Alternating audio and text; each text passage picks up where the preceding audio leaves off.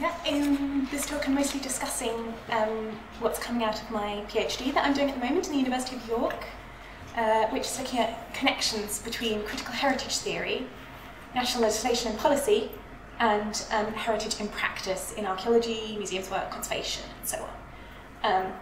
And I'm trying to find out what impact changing theories had on the way that heritage is perceived and managed more widely, and how those ideas get shared between different branches of the sector. Still very much an ongoing project, so what I'm going to be doing today is really throwing out a lot of big questions, and if anyone has any answers, I'll be very receptive to hearing them. So I'm going to start really by laying out what I mean by critical heritage theory, why we kind of need to ask questions about how it communicates with the rest of the sector, and then I'll do a brief overview of how I'm going to kind of gather ideas and develop that during my PhD. And finally, what I think can be achieved. So, critical heritage theory is relatively recent as an academic strand. The name was really created by Rodney Harrison in 2010, but largely it comes out of the kind of cultural turn in the arts and humanities in the later 20th century.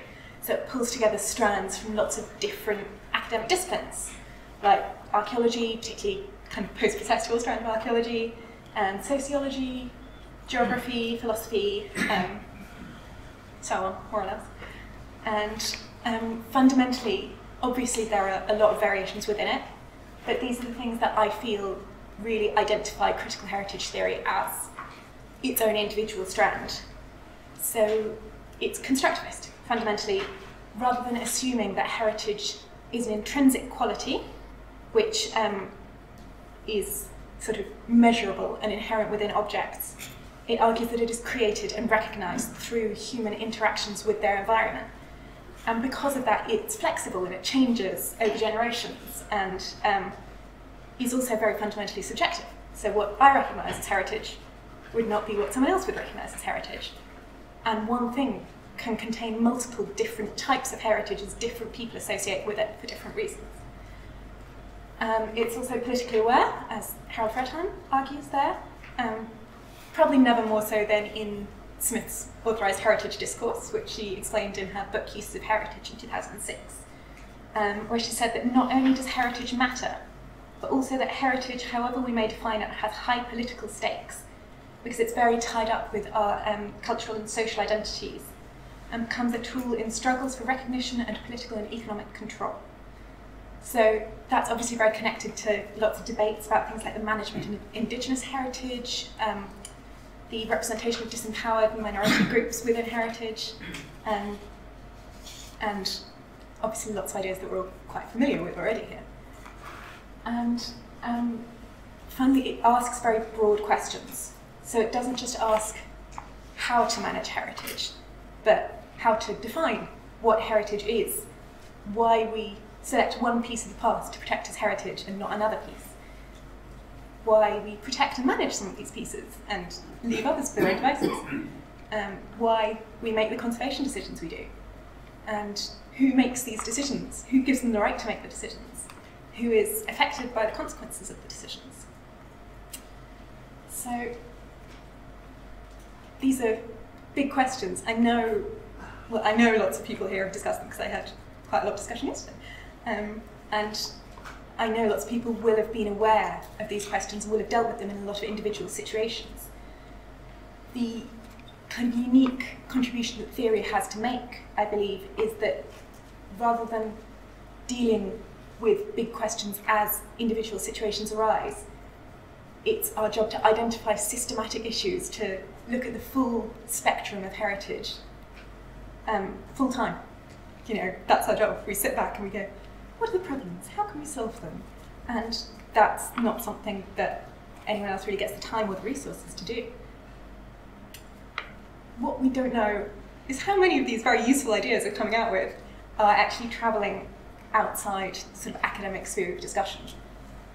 So we don't know whether we're sharing these effectively with archaeologists and museum workers and conservation officers who can actually put them into practice. And this is really a question I was forced to ask when I started studying cultural heritage, because I'd been working in heritage tourism sites for years before I started doing heritage theory. And no one had ever mentioned these. They mentioned things like how to get visitors through the door and, how to make sure that the ropes are all in place so that none of the artifacts get damaged. That was just how it operated and how it had always operated. So a lot of these academic ideas were completely new to me. And we don't really have an easy way of measuring changes in attitudes or in ideas.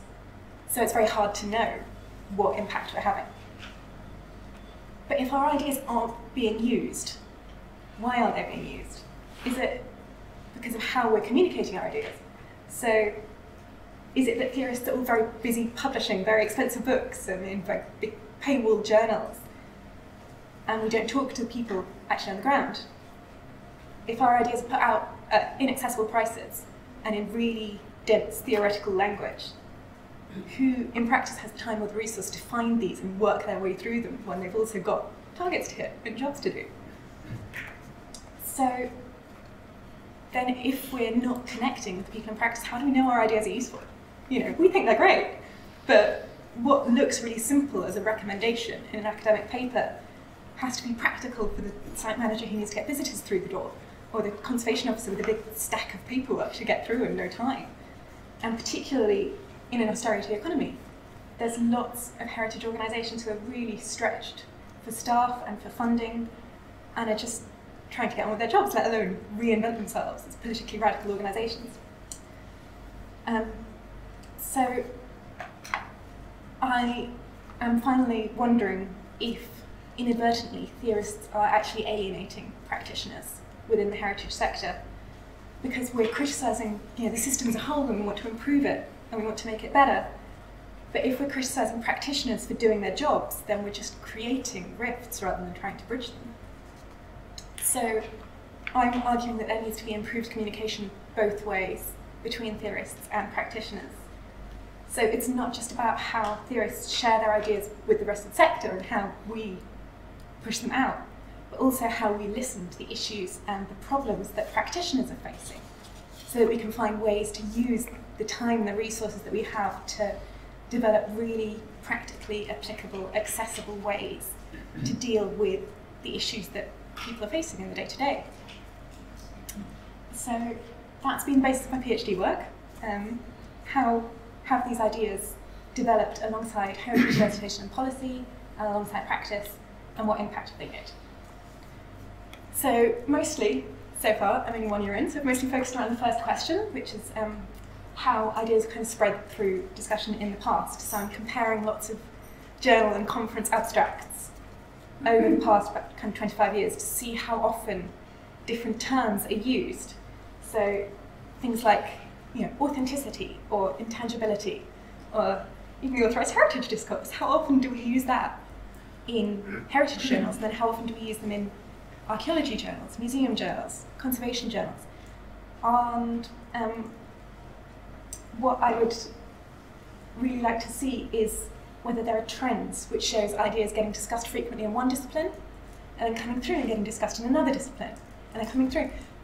And if they're not getting passed from one area of academic discussion to another, why not? Why aren't we sharing these ideas if we think they're useful? And I'm also trying to put these on a kind of timeline so that I can compare them to political contexts at the time, to see if ideas that get discussed a lot within academic theory then show up in guidance documents and policy documents, or if actually the reverse is happening. So usually you're coming out with policy ideas and steers from government, and then academic theory is reacting to that. So suddenly we've all got to focus on the big society or sustainability. Is that in response to political contexts rather than pushing the heritage that we want to see?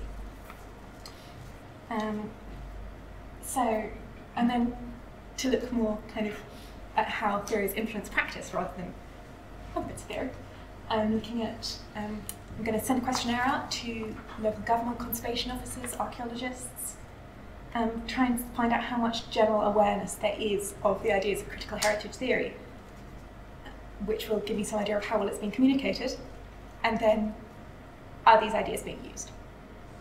If not, why not? Are they just not practical? Are they not usable?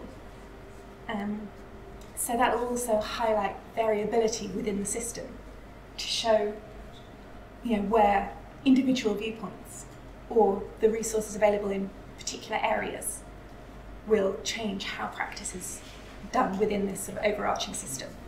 So is the extent to which these theoretical ideas are used really just down to how much individual person likes them? I'm also using the archives and the Council for British Archaeology to look at the discussion and debate which has formulated some of the policy ideas that we have, so that I can see who's influenced the heritage policy that we have at the moment, how did that debate come about, and how did different ideas get voiced. And finally, to get some kind of nuance into the picture, I'm planning to interview some of the questionnaire respondents and other heritage professionals to find out how I can put these ideas really in context, in practice, because no one can tell me better about the pressures and the challenges and the changes that happen within heritage than the people who are doing it full time. And that's really where I am at the moment, and I'm hoping out of all that to come out with an idea of which communication methods have been effective, how people have learnt about changing ideas. Is it through conferences like this? Have they been reading academic journals? Did they find out through interpersonal connections? And then I'm hoping to build on that to kind of create a system which will allow these ideas to be more accessible and to be communicated more effectively.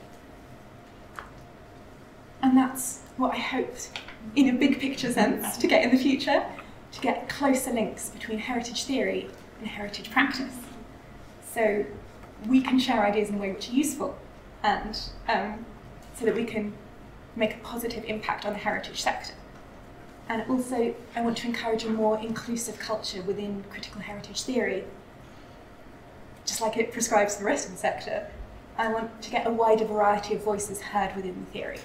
So I want to feel that theorists and practitioners are both getting the chance to say what they think and how they feel about the ideas that are coming out.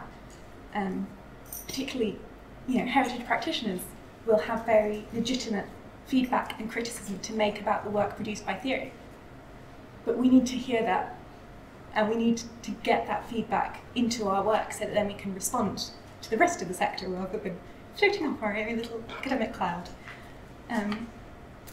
So I want to avoid developing a rift between the critical theory and the criticised practitioners, and so we can develop positive links and cooperative ways of moving forward.